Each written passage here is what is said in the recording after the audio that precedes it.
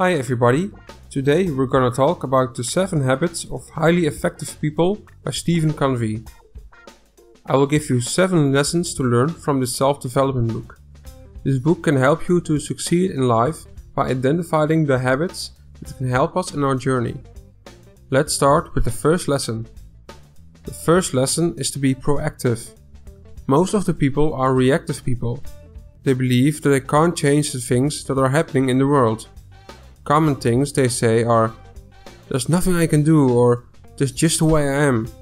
The reactive people see themselves as the victim of everything, and everything is out of their control. These thoughts are the big problem and will not bring them forward. In order to be effective, you need to be proactive. Recognize that you have responsibility and work on the things you can do something about. You always have a choice and you always have the possibility to change the situation.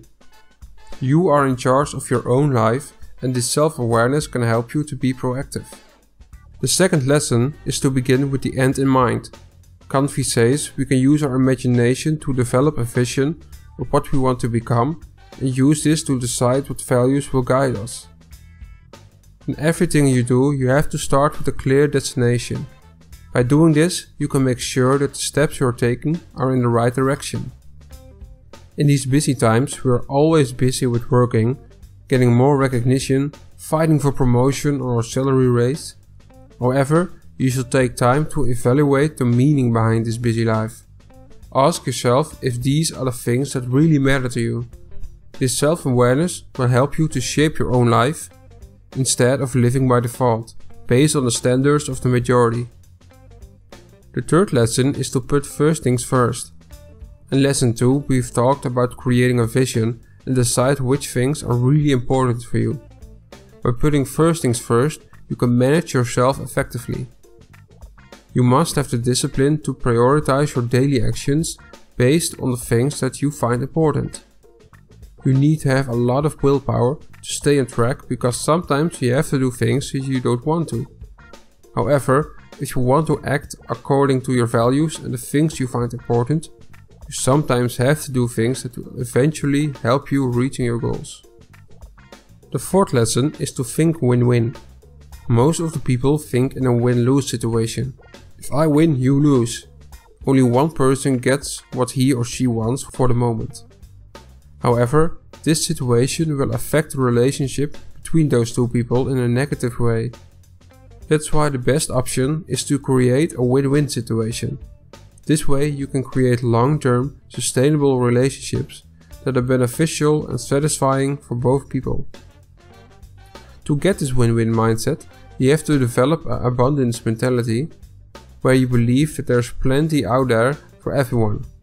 This mindset can't survive in an environment of competition, so as an organization you need to create systems that will support this mindset. The fifth lesson is to seek to understand, then to be understood. And in order to seek to understand, you must learn to listen. You must try to deeply understand somebody through empathic listening.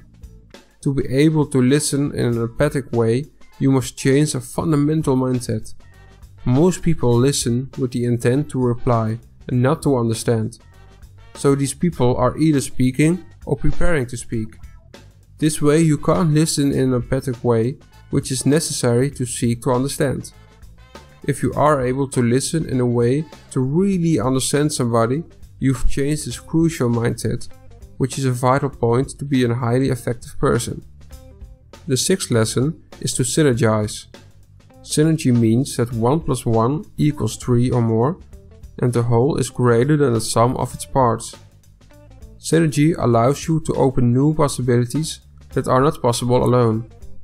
If you want to introduce synergy in a certain situation, you first have to implement lesson 4 and 5 into your life.